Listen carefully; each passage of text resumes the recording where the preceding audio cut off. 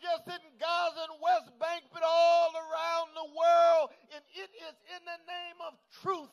And the condition of truth is to allow suffering to speak. It's in the name of justice. And justice is what love looks like in public. Yes, it's indeed true that Brother Martin Luther King Jr. would have been 95 years old on Monday.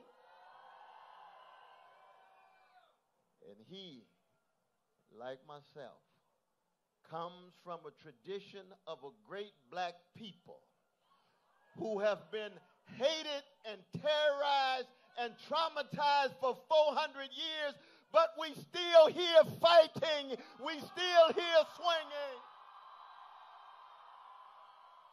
So I'm here to let my precious Palestinian brothers and sisters and siblings know that when I think of where I come from, for every generation we have love warriors who were willing to live and who are willing to die. Martin Luther King Jr. said, I'd rather be dead than afraid. I'd rather be a corpse than a coward.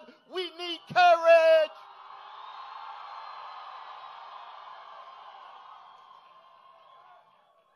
We need love and freedom in love.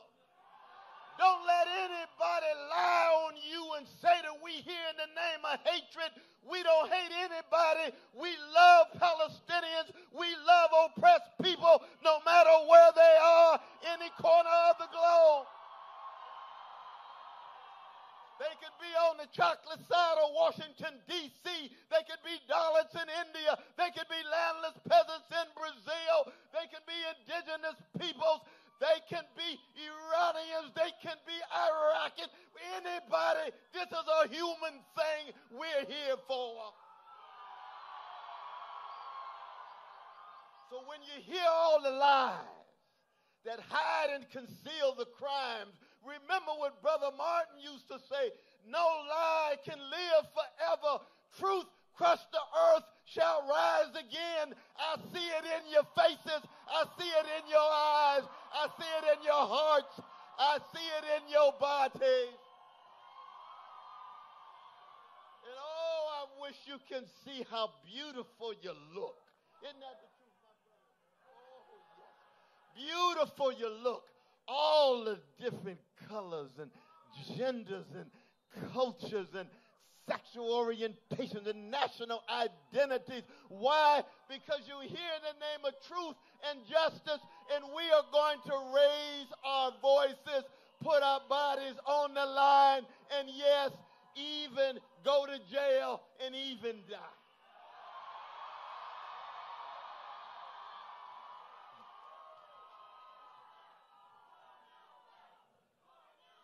Oh, let me tell you a story.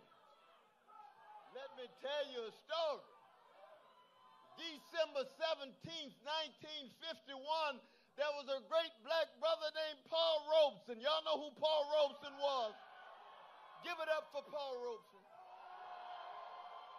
He went to the United Nations with a petition that said, we charge genocide. He was talking about black people in the American Empire. And it is consistent to be in solidarity with South Africa, but we don't have to charge genocide. We see it with our very eyes, day in and day out. Those precious babies, the precious men, the precious women. What kind of world are we living in? America, what kind of country? What kind of empire? All of that barbarity, all of that bestiality, and we still have to march in Washington before the Capitol and the White House. My God. It's true.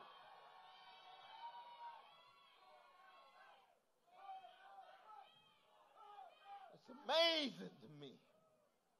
I think of Biden and Harris and Austin and Blinken and Sullivan and Kirby. I can mention all the names. And I don't speak in a spirit of hatred.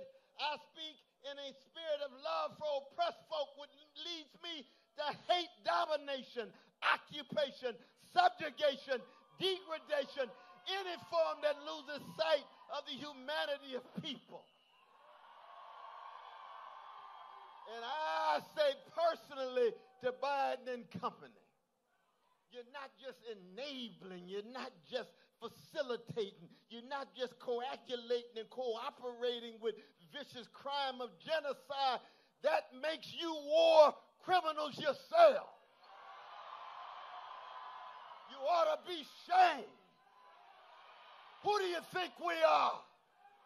You think that you can suppress the love that we have for our Palestinian brothers and sisters? No, you got the wrong people.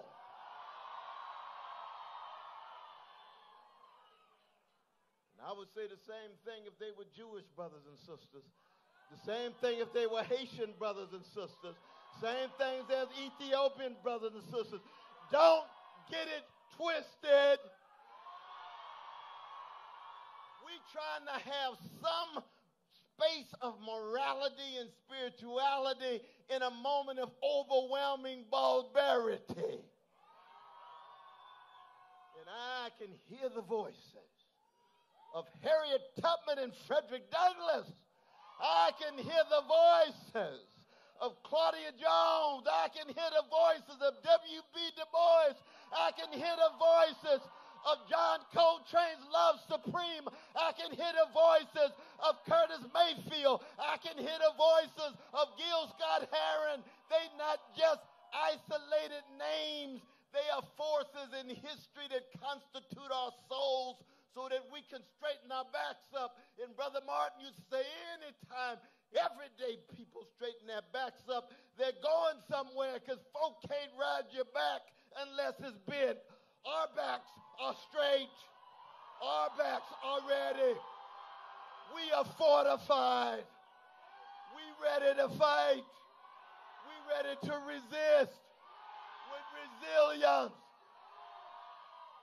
And when they tell us that the claims of our South African brothers and sisters are meritless, and you see they've said the names a number of times, so you know they got talking points. Meritless. Have you seen Gaza? Have you seen West Bank? Not just after August 7th. Did you see it in 1948? Did you see it in 1967?